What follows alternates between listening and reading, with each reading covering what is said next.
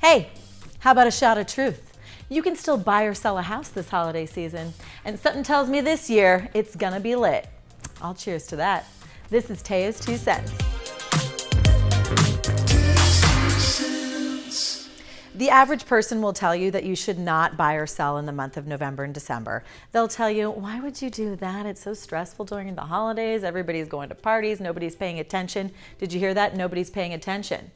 That sounds like opportunity. So let's talk about why I think that this is a great opportunity for buyers in the month of November and December. If people are asleep at the wheel and they're not paying attention, you've swung and missed, I don't know, let's just say 10 times throughout the entire year. And here you are in the month of November, or maybe it's December, the interest rates are still hovering below 3% the last time I checked. And you're like, honey, we need to lock in this interest rate. We need a bigger house. We need a smaller house, whatever the case is. If there's less competition, I smell opportunity.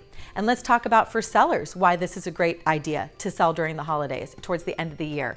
Because there are still qualified buyers who are just chomping at the bit to buy a house before the year is over. Because we all know that these interest rates will not stay low forever, and there is still historically low inventory. The last time I checked, there's not enough homes to go around for everybody who wants one.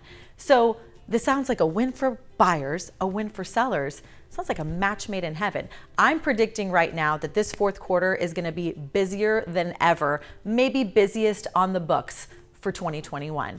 But that's just my 2 cents. And as my good friend Glenda Baker says, if you sleep on it, you won't sleep in it. So hop to it, you guys. It's fourth quarter. Let's get it going. If you agree or disagree, or you want to tell me what's happening in your market, go ahead and drop a comment below. And don't forget to subscribe, because I want to keep making content for you. Thanks so much for watching, you guys. I'll see you next time.